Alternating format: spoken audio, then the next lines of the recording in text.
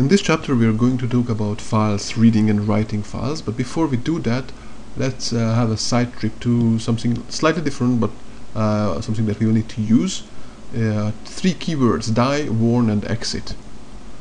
Out of these, exit is probably the simplest. You just call it and it will exit from the program. That's it.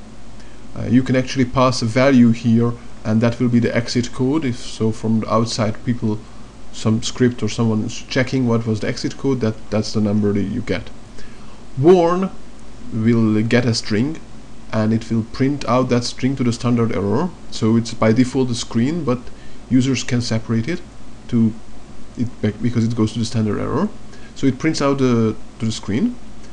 And die is somehow combining the two. It gets a string, prints out that string to the standard error, and then exits the program.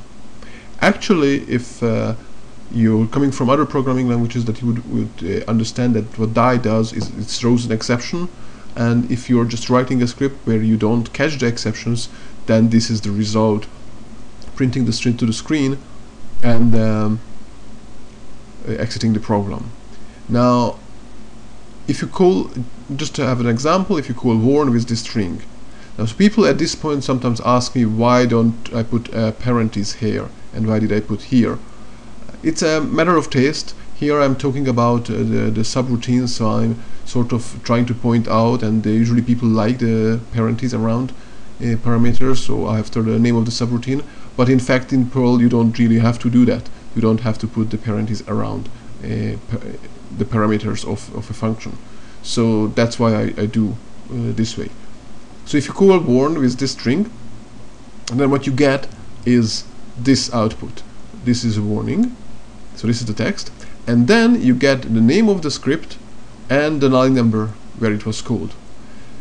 This part is added because there is no new line here at the end of the string. So it's up to you. If you would like to have only the string, exactly what the warning you wanted to give, then just put it a \n at the end. Or, and I think it's in many cases it's better, leave the new \n out, and then Perl will automatically attach the name of the script and the line number.